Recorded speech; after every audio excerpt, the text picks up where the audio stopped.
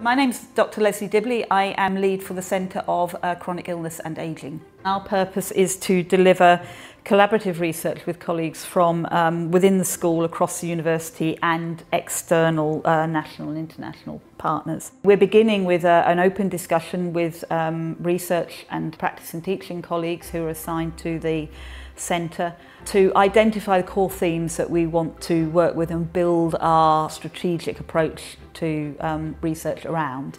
And embedded in that also will be PhD scholarships so that we bring people on and develop the next generation of researchers as well. So our aim is to address those two core aspects of the centre, the chronic illness and the ageing, both in their own right, but also about what happens when those things come together. Because inevitably, the fact that an illness is chronic means that people will age with it.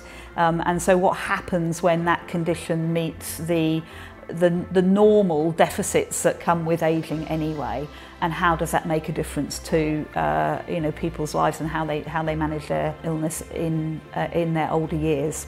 And it's highly likely, in fact I would expect, that there's overlap across other centres as well. Where there's inequalities, that usually has a detrimental effect on health and education. And obviously a lot of the work that we do, that we aim to do around understanding the nature and experience, everyday nature and experience of disease, is relevant for healthcare colleagues and healthcare professionals. So there's some workforce development issues there that we're likely to overlap with as well.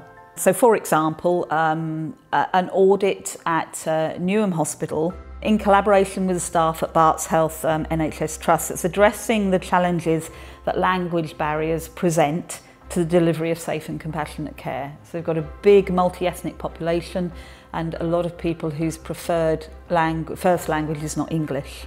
Another project in development is with the Young Epilepsy Charity, and that's addressing the qualitative impact on the family when a child has severe epilepsy that's difficult to control.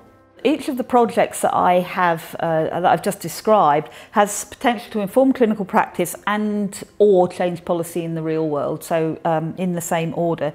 The audit will evidence the size of the problem. It will highlight how many patients whose preferred first language is not English, how they would prefer to access to translation advocacy service, the health economics costs of failed preparation for procedures and when those things have to be rebooked.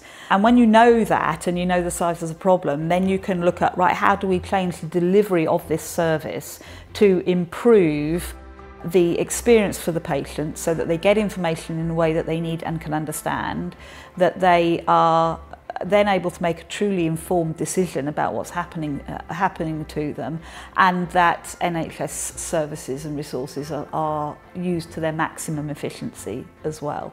So that's benefiting patients, it's benefiting the NHS services, it's also benefiting NHS staff because they're then will have the tools in place to be able to support people properly, where instead of sort of trying to manage as they, on a day-to-day basis as they go along.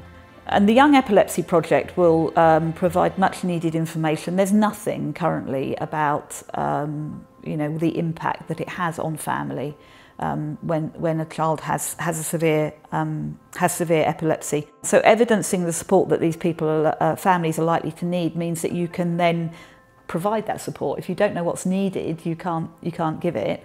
And if you get evidence of what's needed from the people themselves who experience it, then it's more likely that the support you provide is going to meet their needs. So that will not only inform the charity's work going forward, but also provide much needed information to other families who are going through the same thing. So again, insights into the reality for the individual has the potential to inform benefits policies, employer obligations, and again feed into disability literature. The future holds promise of a wealth of education and health research which can benefit local, national, international and global communities. We work with a number of national and international partners. We work with NHS trusts locally and across the country, universities locally across the country.